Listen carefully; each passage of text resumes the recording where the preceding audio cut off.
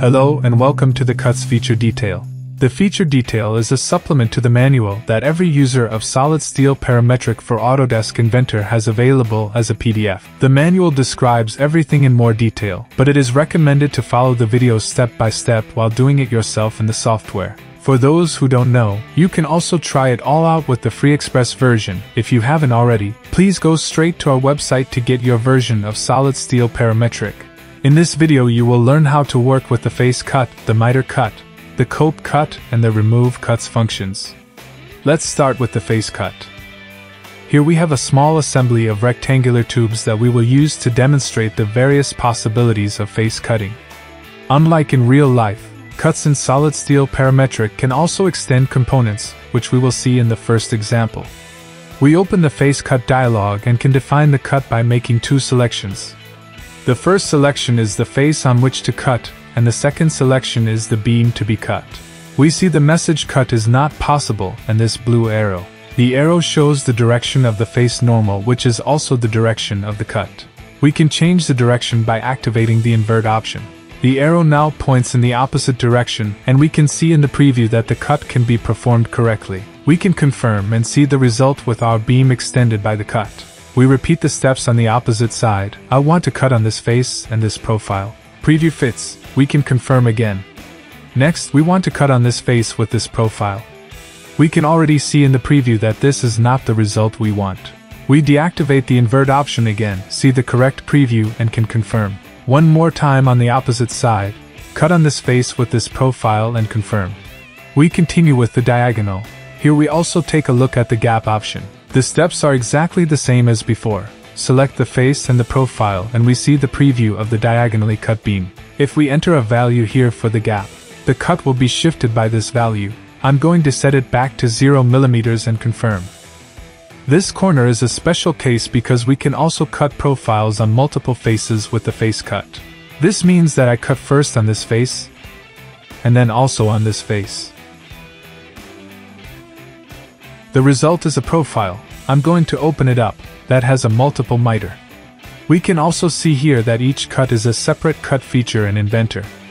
This means that SolidSteel Parametric works in the background from the assembly level to the part level and performs the editing there. The advantage of this type of processing is that no external reference is created from this part to any of the other parts. Okay, after this little excursion into the part level, we come to the next cutting function, the miter cuts. Again, we have a prepared assembly. We will look at this corner first. Of course, we switch to the SolidSteel tab and open the miter cut dialog.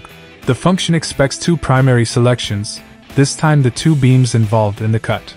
So we select these two profiles and get a preview of the miter cut.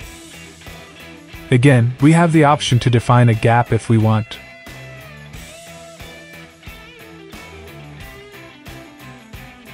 The second option would be to force an angle, for example 70 degrees. This will tilt the miter accordingly, but this makes no sense here or in most other cases, so I delete my entry. Okay, we can confirm and the cut is executed. Let's take a look at the second side. Here we have the case where two profiles of different sizes are to be joined. In this case, the software automatically adjusts the cutting angle so that we get a clean matching cut surface. As with all dialogues, this also applies here. If we confirm with the green plus, the dialog remains open. If we confirm with execute, the dialog is closed. So much for the miter cuts. Let's move on to the next category, the cope cuts. New topic, new assembly, new tool dialog. The cope cut has the special nature that there is of course a certain complexity due to the ability to select a beam that will be machined on the geometry of a second beam, our tool beam. As a user, you don't even notice the complex processes going on in the background. Everything is as you would expect. Here in the close-up, we can already see a cope cut, and here in the dialog we can see that the second side is activated. But we don't need it here because the attached beam is smaller than the tool beam.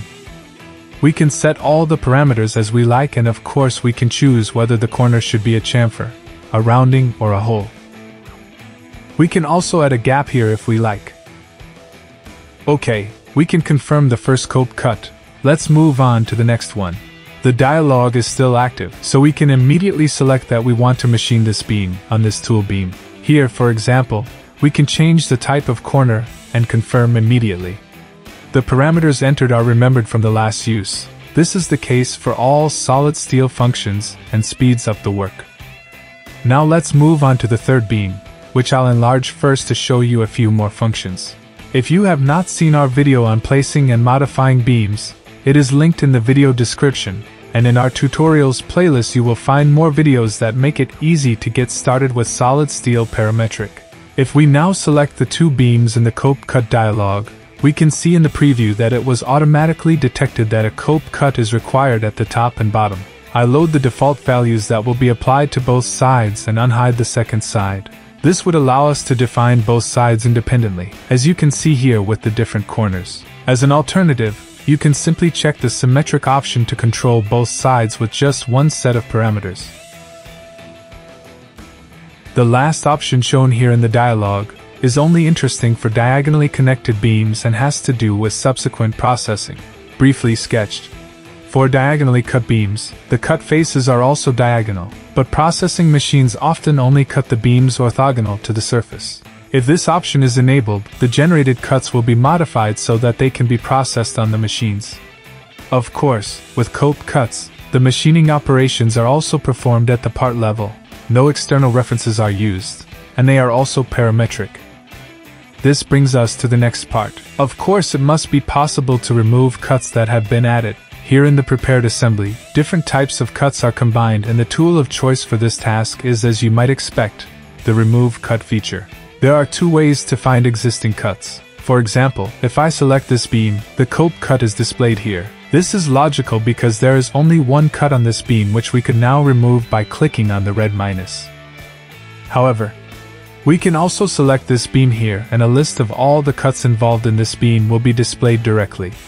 We can now display these cuts by highlighting them. For example, if I select this face cut, the area where the cut was made is shown on the far right. With the miter cut, we can see that the second profile is also selected, just like with the cope cut. It is not easy to see with this face cut, but here the selected area is also displayed in a slightly lighter blue color. For example, I now select this cut, click on the red minus, and the cut is completely removed. If you want to see how easy it is to automatically make cuts using the end plate feature, just check out the video suggested here. Until next time, don't forget to like the video and subscribe to the channel.